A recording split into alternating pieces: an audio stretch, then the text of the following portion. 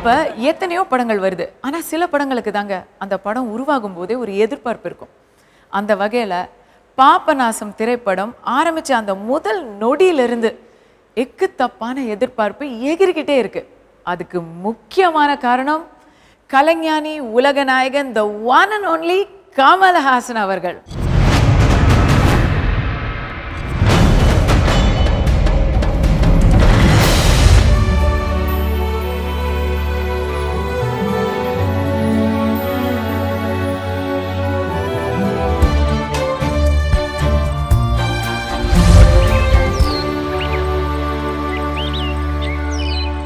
இப்போ நம்மளோட பாபநாசம் டீம்லேருந்து 3 முக்கியமான நபர்கள் இணைஞ்சிருக்காங்க. இந்த படத்தோட இசையமைப்பாளர் ஜிப்ரான் அவர்கள், இந்த படத்தில் பாடல்கள் எல்லாத்தையும் எழுதியிருக்கிற முத்துக்குமார் அவர்கள், அப்புறம் வளர்ந்து வரும் இளைய நடிகர் ஸ்ரீராம். தம்பி பேர் ஸ்ரீராம்ங்கிறது எனக்கு மறந்தே போச்சு. என் சேர்மாத்துறையாக தான் தெரியும் அவரை. சேர்மாத்துறை தான் அவருடைய பேர். எனக்கு சொல்லலைன்னா நான் சேர்மாத்துறைன்னு கூப்பிட்டுருப்பேன் நான். அவரை அந்த பாத்திரமாகவே மாறி நடிச்சிருக்காங்க. அவர் ஏற்கனவே சினிமா புதுதெல்லாம் அவர் பல படங்களில் நடிச்சிருக்காரு. அந்த முகங்கள்லாம் அப்புறம் ஓஹோ நம்ம சேர்வாத்துறை தான் அந்த படத்துலேயும் நடிச்சிருக்காரு அப்படின்னு தான் எனக்கு நினைக்க தோன்றியது. ஸ்ரீராம், நீங்கள் சினிமாவில் நிறைய ஏற்கனவே பாராட்டுகள் பெற்ற ஒரு நடிகர் தானே, ஆனால் இந்த படத்தில் உங்களுக்கு எப்படி வாய்ப்பு வந்தது? அப்படி தெரிஞ்சப்போ நீங்கள் என்ன பண்ணீங்க? இல்லை, இது ஒரு நாளில் முடிவான ஒரு விஷயம். எனக்கு என்னென்னா வேற ஒரு ஷூட்டிங்கில் இருந்தப்போ அப்போது ஒரு அசிஸ்டன்ட் டைரக்டர் வந்துட்டு இல்லை இந்த மாதிரி கமல் சார் பண்ணுற படம் அப்படின்னு சொன்னாங்க. எனக்கு ஒரு செகண்ட் அப்படியே ஃப்ரீஸ் ஆகிட்டேன். என்ன பண்ணுறேன்னு தெரியல, அப்படியே ஷாக். நான் இன்ன வரைக்கும் நான் கமல் சார் கிட்ட ஆல்ரெடி ஒரு 9 days கிட்ட நடிச்சிருப்பேன். இன்ன வரைக்கும் சார்கிட்ட ஒரு வார்த்தை நானாக போய் பேசினதில்லை. அது பயம்னு இல்லை, ஒரு வகையான மரியாதை, பக்தி என்ன வேணான்னு சொல்லலாம். கமல் சார் நான் ஃபஸ்ட்டு மீட் பண்ணப்போ பசங்க ஆடியோ லான்ச்சில் நான் அவரோட அப்போத்துலேருந்து சின்ன பாப்பாலேருந்தே அவரோட ஃபேன். நான் யாராவது ஏதாவது சொன்னால் நான் அடிக்கலாம் போவேன், சண்டைக்கெல்லாம் போவேன், அந்த அளவுக்கு நான் அவரோட ஃபேன். நீங்கள் ஃபஸ்ட்டு டே போகும்போது எப்படி இருந்தது? இல்லை என்ன சீன் ஃபஸ்ட்டு இவரோட? இல்லை, ஃபர்ஸ்ட் டே நார்மலாக ஒரு டீ கடையில் சார் கூட பக்கத்தில் உட்காந்துருக்க மாதிரி ஒரு சீன் சார் எக்ஸ்பிளைன் பண்ணுவாங்க. அது ஒரு சின்ன சீன் தான். போக போக பார்த்தீங்கன்னா சாரோட எனக்கு 2 சீன்ஸ் தனியாகவே சார் கூட தனியாக இருந்தது. அந்த சீன்லாம் பண்ணுறப்போ எனக்கு உண்மையிலேயே ரொம்ப பயம். சுகா சார் ஒரு சைட் டைலாக்கும் கொஞ்சம் கஷ்டமாக இருந்துச்சு. ஸ்லாங் பேசணும். அந்த ஸ்லாங் நான் திருநெல்வேலி பாஷை மாதிரி பேசுவேன். சுகா சார் திருநெல்வேலி கிடையாதுன்னு அடி நடிப்பார். அவர் அதான் சொன்னேன், அவர் சதுரடி படி இல்லை லாங்குவேஜ். அவருக்கு திருநெல்வேலிக்கு போனாலும் கவனிச்சுக்குவார், நாகர்வேலுக்கு போனாலும் கவனிச்சுக்குவார். பாபநாசமாக இருக்கும். அதில் நான் கமல் சாரை பார்த்த உடனே எனக்கு அந்த ஸ்லாங் டோட்டலாக போயிடும். நீ சரியாக பண்ணாதான் அவருக்கு பெருமை, அவர் கூட நடிக்கிறேன்னு நீ சரியாக பண்ணாதான் அவருக்கு பெருமை, அதான் படத்துக்கும் நல்லது, அப்போ தான் உன்னை பார்த்து அவர் சந்தோஷப்படுவார் அப்படின்னு சொல்லுவாங்க. அதுக்கப்புறம் சரி, அப்புறம் சார் கொஞ்சம் தெரிஞ்சுக்கிட்டாங்க போது நான் தயங்குறேன் அப்படின்னு. அப்புறம் சாரே நீங்கள் இதுக்கு இப்படி பண்ணிக்கோங்க, அப்படி பண்ணிக்கோங்க, இது உங்களுக்கு நல்லாயிருக்கும், அவங்க வீட்டு பிள்ளை எப்படி வாங்க போங்கன்னு சொல்லி பேசுவாங்களோ அந்த மாதிரி மரியாதை, நீங்கள் இது உங்களுக்கு சரியாக இருக்கும், இது பண்ணிக்கோங்க, இது எக்ஸ்ட்ராவாக போட்டுக்கோங்க, இன்னும் நல்லாயிருக்கும் அப்படின்னு சொல்லுவாங்க. எனக்கு இப்போதான் நான் சார் முன்னாடி தொடர்ந்து ஒரு 4 வார்த்தை பேசுறேன். அது கூட எனக்கு. ஜிப்ரான், நீங்க ஒரு ட்ரெண்ட் செட்டர் அப்படின்னு சொல்லலாம். பிகாஸ் ஐ திங்க் இசைஞானி இளையராஜாவுக்கு அப்புறம் தொடர்ந்து கமல் சாரோட தொடர்ந்து கொலாபரேட் பண்ற இசையமைப்பாளர் நீங்க தான். பட் உங்களுடைய முதல் வாய்ப்பு உங்களுக்கு எப்படி கிடைச்சது? ஃபர்ஸ்ட் டைம் கமல் சார் கிட்ட இருந்து அழைப்பு வந்த போது உங்களுக்கு எப்படி இருந்தது? இல்லை, அந்த கேள்வியை ஆக்சுவலாக கொஞ்சம் டென்ஷனாக ஆக்கிடுச்சு. Because that's God's grace and SARS. இப்போ தான் 4 படம் பண்ணியிருக்காரு. அவர் எண்ணிக்கை எட்டி பிடிக்கணும்னா இன்னும் 96 படம் பாக்கி இருக்காரு. உங்களையும் தான் கேட்குறேன், ஏன் அடுத்தடுத்து ஜிப்ரான் அவர்களோடைய வேலை செஞ்சு அதற்கான பயிற்சி அவருக்கு இருந்ததாக நான் நம்புகிறேன். நான் வெறும் ரசிகன் தான், நான் பெரிய இசைக்கலைஞனாக என்னை நினைத்துக் கொள்வதில்லை. நான் ரசிகனாக நினைக்கும் பொழுது என்னுடைய ரசனைக்கு அது பிடித்திருந்தது, அது மக்களுக்கும் பிடித்திருந்தது. ஒரு முறை அவங்க கை குலுக்கிட்டாங்க. இன்னும் 2 பாக்கி இருக்குது. இந்த பாபநாசமும் விஸ்வரூபம் 2வும் பாக்கி இருக்குது. அதுலேயும் வியத்தகு சில போர்ஷன்ஸ் இருப்பதாக நான் நம்புகிறேன் ஒரு ரசிகனாக. ரசிகனுக்கே நாங்கள்லாம் ரொம்ப பெரிய ரசிகர்கள்ங்க. எது எப்படி அவரை ஃபர்ஸ்ட் முதல்ல எப்படி அவரை ஜிப்ரான் அப்படின்னு ஒரு ஜிப்ரான்ங்கிற பேர்லாம் எனக்கு தெரியவே தெரியாது, முகம் தெரியாது, ஒன்றும் தெரியாது. அவர் பாட்டு மூலமாக எனக்கு தெரியும். அதில் இன்னொன்று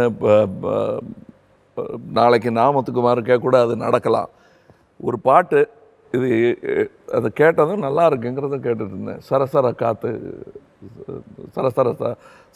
சாரை பார்த்து பேசும்போது சாரப்பாம்பு, அந்த பாட்டு கேட்க கேட்க எனக்கு அது மனசில் இருந்தது. தவிர அந்த பாட்டை எழுதின கவிஞர் யாரோ அவர் தான் வேணும், இந்த பழைய கவிஞர்கள்லாம் வேணாம் அப்படின்னு தேடி கண்டுபிடிங்க, அந்த பையன் யாருன்னு கண்டுபிடிங்கன்னு பார்த்தா கடைசியில் வைரமுத்துன்னு பேர் சொன்னாங்க. அதுதான் அவருக்கு பாராட்டு. அதுதான் நான் சொன்னேன், அது நாமத்துக்குமாருக்கே நாளை நடக்கணும். அப்படித்தான் இருக்கணும். ஒரு எந்த பெயரும் முன்விலாசம் முன்னறிவிப்பு இல்லாமல் நம்மளை கவரும் அந்த கலை தான் எனக்கு பிடிச்ச கலை. சில நேரம் ராஜா சாருடைய பாட்டே அது ராஜா சார் பாட்டுன்னு தெரியாது, இது யார் பாட்டு அப்படின்னு கேட்டால் ராஜா சார் பாட்டும்பாங்க. அதானே பார்த்தேன், என்ன அப்புறமா உறுதியப்படுத்திக் கொள்வோம். அந்த மாதிரி இருந்தது இந்த பாட்டு. இதுக்கு உதாரணம், நான் அதை பலமுறை கேட்டுட்டு இந்த ஆளை பற்றி என்ன நினைக்கிறீங்கன்னு இன்னொரு இசை கலைஞர் ஆண்ட்ரியா என் கூட ஒர்க் பண்ணிட்டு இருந்தாங்க. அப்போ அவங்களுக்கு ரேடியோவில் நான் என்னுடைய இதில் போட்டு காட்டினேன். நான் ஹீ நோஸ் இஸ் ஜாப் அப்படின்னாங்க. ஏன்னா அவங்களுக்கும் she nose a bit of music.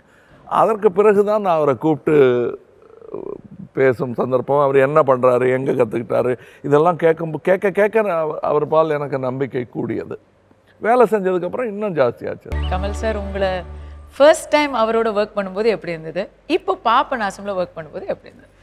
இல்லை, ஆஸ் அ பிகாஸ் ஒவ்வொரு நாள் சார் மீட் பண்ண போகும்போதும், பிகாஸ் நான் பிஹெச்டி வரைக்கும் படிக்கணும்னு எனக்கு ஆசை. பிகாஸ் பேச்சுலர்ஸ் முடிச்சுட்டு அதுக்கப்புறம் கண்டினியூ பண்ண முடியல, ஃபினான்ஷியல் சுச்சுவேஷன் நிறையா.